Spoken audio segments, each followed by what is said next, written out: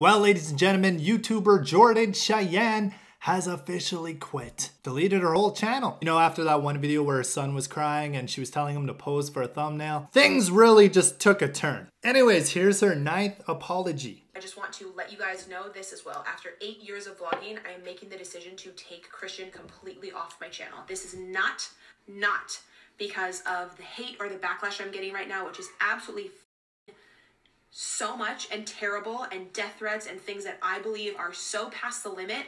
I f***ed up so f***ing bad, you guys. I'm so mad at myself. I talked about this more on Josh's podcast if you want to check it out. And someone even commented like, oh, you're just promoting a podcast for monetization. I don't get a penny from that, nor do I want one. I made myself, I pushed myself to have the courage to go on that podcast knowing he would probably f***ing rip me to shreds.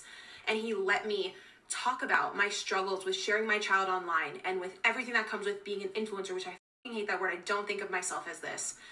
And I had a huge talk with my family today, and they're like, we love you and we want you to be happy and mentally healthy, but we're f***ing disappointed. And I started crying because I am so disappointed in myself as well. I cannot even tell you.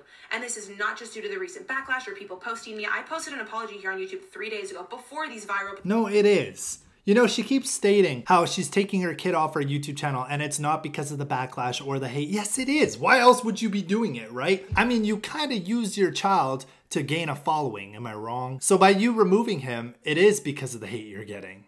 100%. I mean, think about it. If that video never ever got leaked of him crying or whatever, you would be fine. You know what I'm saying? Every video would still contain a minute. Anyways, yeah, if you guys try to search her channel right now, you can't find it. She deleted it. Tell me what you think and peace.